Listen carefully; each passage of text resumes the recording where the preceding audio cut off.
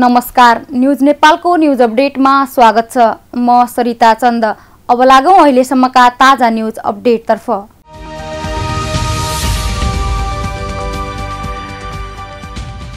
बझाङ प्रदेशसभा क्षेत्र 1 निर्वाचनको मतगणना प्रक्रिया सुरु भएको छ। अहिले 11 बजे सर्वदलीय बैठकसँगै मतगणना प्रक्रिया सुरु भएको हो। शनिबार भएको उपनिर्वाचनमा सडक सञ्जालसँग नजोडिएका बझाङको साइपाल गाउँपालिकाका 3 वटा वडाका मतदान केन्द्रका मतपेटिका आइतबार बिहान हेलिकप्टरबाट सदरमुकाम चैनपुर ल्याइ पुर्याएको थियो।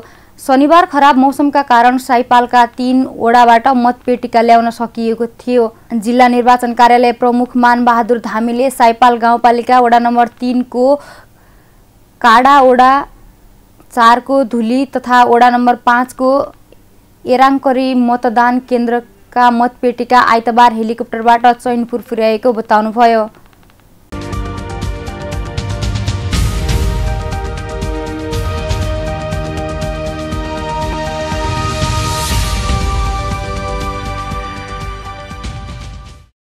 इलाम प्रतिनिधि सभा क्षेत्र नम्बर 2 को मतगणना सुरु भएको छ। आइतबार बिहान सर्वदलीय बैठकपछि 11 बजेदेखि मतगणना कार्य सुरु भएको थियो। अहिले फाकफोकथुम गाउँपालिकाबाट मतगणना सुरु भएको छ। शनिबार नै निर्वाचन भएको इलाम प्रतिनिधि सभा क्षेत्र नम्बर 2 को मतगणना कार्य भने सुरु भइसकेको छ। सबै मतपेटिकाहरू शनिबार राति नै आइपुगेकाले आइतबार बिहान सर्वदलीय बैठकपछि मतगणना कार्य सुरु भएको हो। आइतबार बिहान 7 बजेका लागि सर्वदलीय बैठक बोलाएकोमा प्रतिनिधिहरू ढिला आएका कारण 1 घण्टा ढिलो बैठक सुरु भएको हो। इलाम प्रतिनिधि सभा क्षेत्र 2 मा 19 जना उम्मेदवार रहनु भएको छ।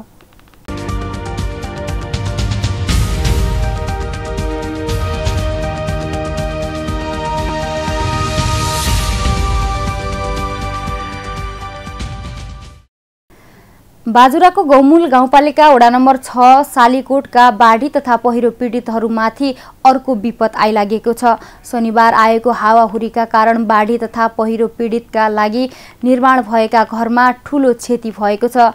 वडा नम्बर 6 का वडा सदस्य कलक चन्दराले शनिबार दिउँसोको हावाहुरीले सालीकोट नयाँ बस्तीमा बाढी तथा पहिरो पीडितहरूका लागि निर्माण गरिएका 36 वटा घरका जस्तापाता र काठ उडाएको जानकारी दिनुभयो। संघीय प्रदेश र गौमूल गाउँपालिकाको लगानीमा नयाँ बस्तीमा 36 वटा घर निर्माण भएका थिए। पहिरोको उच्च जोखिममा रहेका 36 परिवारलाई सुरक्षित स्थानमा बसाल्ने गरी तीनै तहका सरकारको सहकार्यमा घर निर्माण भएको वडा सदस्य चन्दराले बताउनुभयो। गौमूल गाउँपालिकाले पहिरोको उच्च जोखिममा रहेको बस्तीलाई सुरक्षित स्थानमा सार्न सालीकोटमा 10 लाख रुपैयाँ जमिन खरिद गरेको थियो।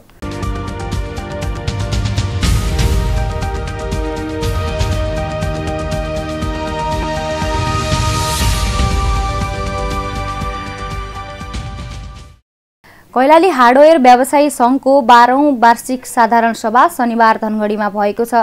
साधारण सभामा व्यवसायीहरूले कोभिड महामारी पछि ओह्रालो लागेको व्यवसाय अझै पनि तङ्ग्रिन नसकेको बताउनुभयो। कार्यक्रममा सुदूरपश्चिम प्रदेशका मुख्य सचिव हरि लम्सालले कोभिड पछिको आर्थिक मन्दीका कारण व्यवसायीहरूले समस्या बेहोर्नु परेको चर्चा गर्नुभयो। उहाँले तीनै तहका सरकारहरूले हार्डवेयर व्यवसायमा आएको मन्दी कम गर्न सहकार्य गर्नुपर्ने बताउनुभयो। साधारण सभामा नेपाल उद्योग वाणिज्य महासङ्घका केन्द्रीय सदस्य तथा कैलाली उद्योग वाणिज्य सङ्घका अध्यक्ष पुष्पराज कुँवरले सङ्घले रोजगारी, व्यवसायीको हक हित लगायतका हरेक विषयमा सबैसँग सहकार्य गर्दै आएको चर्चा गर्नुभयो।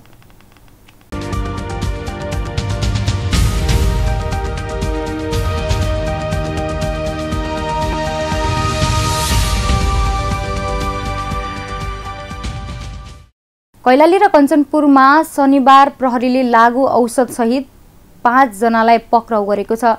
प्रहरीले कञ्चनपुरको भीमदत्त नगरपालिका वडा नम्बर 6 ऐठपुरमा बस्ने दार्चुला मालिकार्जुन गाउँपालिका वडा नम्बर 3 का 39 वर्षीय आनसिंह साउद र 31 वर्षीय गोविन्द धामीलाई 1.860 ग्राम ब्राउन सुगर सहित पक्राउ गरेको छ। सुदूरपश्चिम प्रदेश प्रहरी कार्यालयका अनुसार लागू औषध नियन्त्रण ब्युरो महेन्द्रनगर र कञ्चनपुर जिल्लामा प्रहरी कार्यालयको संयुक्त टोलीले कोठा खान तलासीका क्रममा लागु औषध बरामद गरेको हो। शनिबार नै कैलालीको टिकापुर नगरपालिका वडा नम्बर 1 कमैया बस्तीमा प्रहरीले 25 वर्षीय विकास चौधरी र 18 वर्षीय अमन चौधरीलाई 1.400 ग्राम ब्राउन सुगर सहित पक्राउ गरेको छ।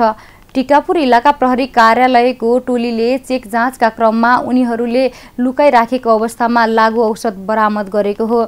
शनिबार नै कैलालीको गोदावरी नगरपालिका 2 तेघरीमा 25 वर्षीय विजय लामालाई 250 मिलिग्राम ब्राउन सुगर सहित पक्राउ गरिएको छ।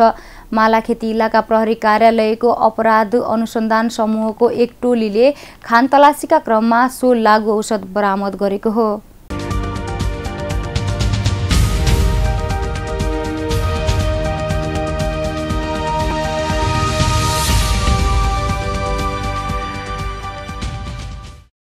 नेपाल र वेस्ट इन्डिज ए टिम बीचको T20 क्रिकेट श्रृङ्खलाको दोस्रो खेल आज आइतबार हुँदैछ। श्रृङ्खलाको दोस्रो खेल आइतबार मध्याह्न 12:15 बजेदेखि काठमाडौँ स्थित कीर्तिपुर क्रिकेट मैदानमा हुनेछ। यसअघि शनिबारको पहिलो खेलमा नेपालले वेस्ट इन्डिजलाई 4 विकेटले पराजित गरेको थियो।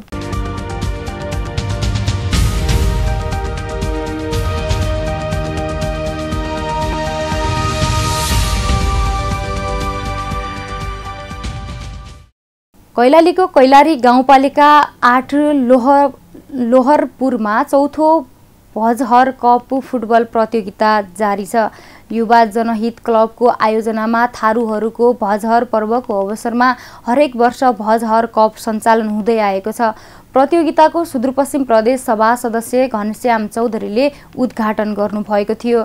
प्रतियोगिताको उद्घाटन खेलमा राइजिङ स्टार युवा क्लब विजयी भएको छ। राइजिङ स्टारले इलाइट युवा क्लबलाई टाइ ब्रेकर 1-3 गोलले हरायो। जनहित युवा क्लबका अध्यक्ष मणिराम चौधरीका अनुसार प्रतियोगिता आगामी 22 गतेसम्म सञ्चालन हुनेछ। प्रतियोगिताको विजेताले 1 लाख तथा उपविजेताले 50,000 रुपैयाँ प्राप्त गर्नेछन्।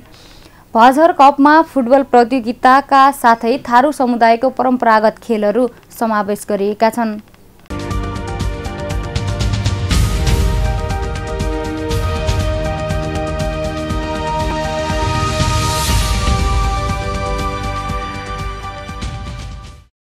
कञ्चनपुरका जिल्लाका लिग फुटबल प्रतियोगिताको उपाधि अरनिको युवा क्लबले जितेको छ। महेन्द्रनगरको खुला मञ्चमा शनिबार भएको प्रतियोगिताको फाइनलमा अरनिको युवा क्लबको कञ्चन समाजलाई 0 विरुद्ध 3 गोल अन्तरले हराएर उपाधि जितेको हो। अरनिको युवा क्लबका तर्फबाट मदन बहादुर जीसी, अनिल तामाङ र उमेश लामाले 1-1 गोल गर्नुभएको थियो।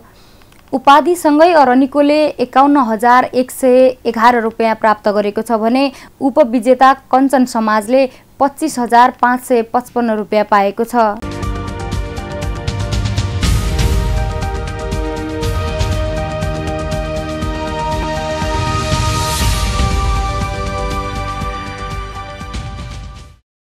अहिलेका लागि न्युज नेपालको न्युज अपडेट यति नै। नयाँ न्युज अपडेटका साथ हामी पुनः उपस्थित हुने नै छौँ। राष्ट्रियताको पहरेदारी, जनाधिकारको पक्षमा खबरदारी हेर्दै गर्नुहोला न्युज नेपाल टेलिभिजन। हामीलाई भने बिदा दिनुहोस्। नमस्कार।